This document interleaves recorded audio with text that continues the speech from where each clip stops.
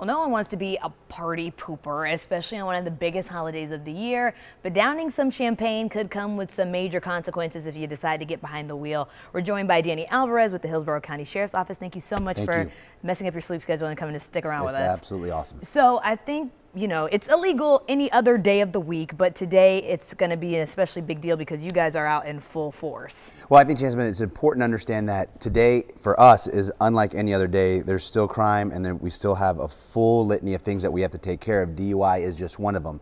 But what we know is that with all the extra partying and people on vacation and all the extra travel, that there's more people on the road and there's more people drinking. So we just want everyone to be safe.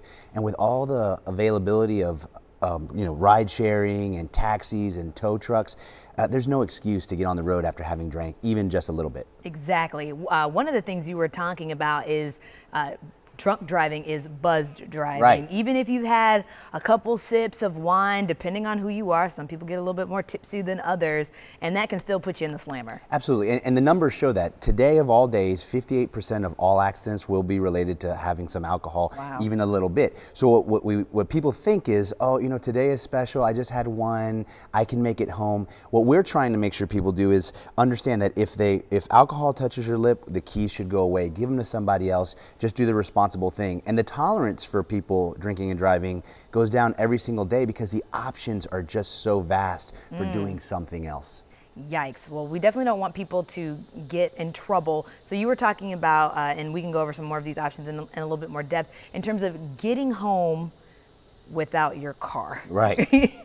And it's too easy to do. So what are some of the ways that the Sheriff's Office believes is the best way to get home? Actually, the best way is to plan your night before you get there. So if you know you're drinking, right, so you and I are going to go out and you want to drink, give me the keys and I'm going to be the designated driver. That's the simplest thing. No technology required, no nothing. But if that's not the plan, then our plan should be, are we going to call the taxi? Are we going to call Uber or Lyft? Are we going to call the tow truck? AAA offers a free service. Yep, tow to go. Tow to go, and we appreciate that as a partner in the community. The other thing is just hang out, you know, stay where you are.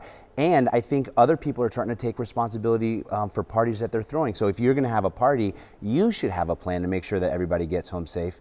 Maybe take people's keys away. Good point. And then, of course, you want to report drunk driving. If you see it, you can call 911. FHP also has Star FHP, I believe. So yeah, we want to keep everyone safe and sound, and no mug shots for the first day of the new year. Don't call me for mug shots. I will probably call you. Someone's going to do it, unfortunately, but we hope that you won't. Thanks so much, Danny, for coming on the show. And stay safe. Yes, stay safe. And let's go to Jason now.